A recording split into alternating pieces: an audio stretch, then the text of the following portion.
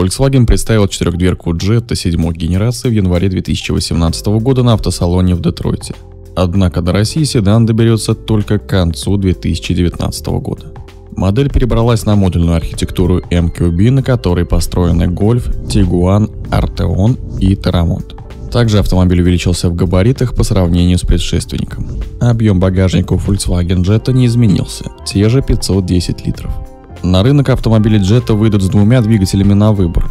Базовый атмосферник 1,6 литров 110 лошадиных сил с пятиступенчатой механической или шестиступенчатым автоматом. Турбомотор 1,4 литра TSI 150 лошадиных сил сочетается только с шестиступенчатой автоматической коробкой передач.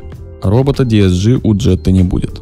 В гамме 3 комплектации – Origin, Respect и Status.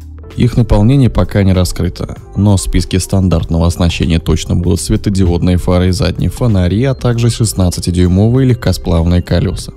Среди доп. Оборудования заявлены виртуальная комбинация приборов, навигатор, подогрев руля и задних сидений, панорамные крыши и система бесключевого доступа. На данный момент Jetta нового поколения выпускают в Китае и Мексике под именем Sagitar. Для России машины будут производить в Нижнем Новгороде на газе. Официальной информации по этому пока нет.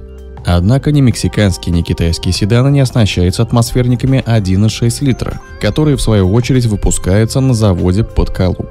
За автомобиль попросят не менее 1 миллиона рублей. Тем временем у дилеров седаны прежнего поколения закончились еще весной.